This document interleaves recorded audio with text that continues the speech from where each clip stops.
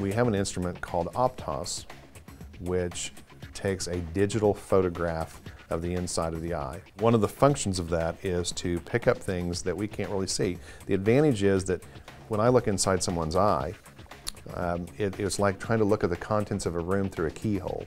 It's very difficult. Well, this laser scans so quickly and so thoroughly that it gives us a larger view of the inside of the retina. So if there's a hemorrhage, as we would see in diabetic retinopathy, it will find things that the human eye can't see.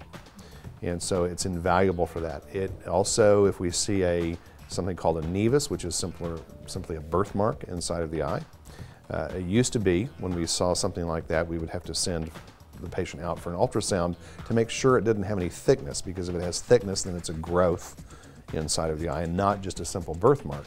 Well, with this instrument, you can tell immediately, without having to send the patient out, that it is nothing more than a birthmark. And like all birthmarks, we like to monitor that to make sure it doesn't change, because it should not change throughout your lifetime.